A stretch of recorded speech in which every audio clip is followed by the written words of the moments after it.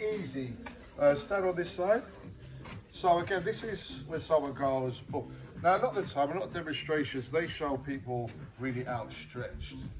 No one holds you like that. If they get you in, they sort of like get you. Their arms are a little bit bent, but it doesn't matter with this move anyway, whether they're like that or like that. So just get me around here, right?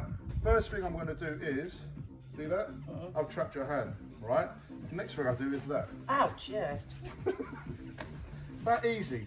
But it obviously doesn't stop there, because once you do, and this will be done fast, I'm not going to do it fast or you can cause you injury. If I lock your hand and literally twist you, your hand's going to do that and you're out. It's like a really simple thing. Simple. Instead of doing like when a lot of people, if you grab me, they struggle, they try and pull back, but all the person's going to do is clamp on tighter or follow you wherever you go.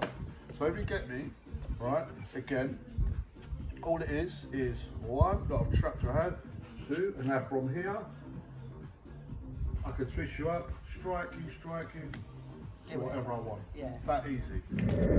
So if someone gets you from behind, strangulation, again, they might clamp on tight, they might bring you in or whatever. Again, if you try and move forward, they're just going to follow you. If you struggle, they're just going to tighten up, right?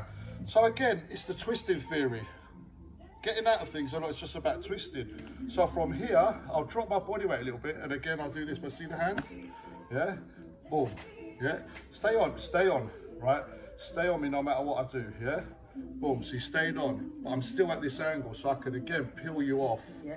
Strike, whatever I need to do, yeah? Yeah. Again, you're here, I drop, I'll turn, boom, boom, yeah?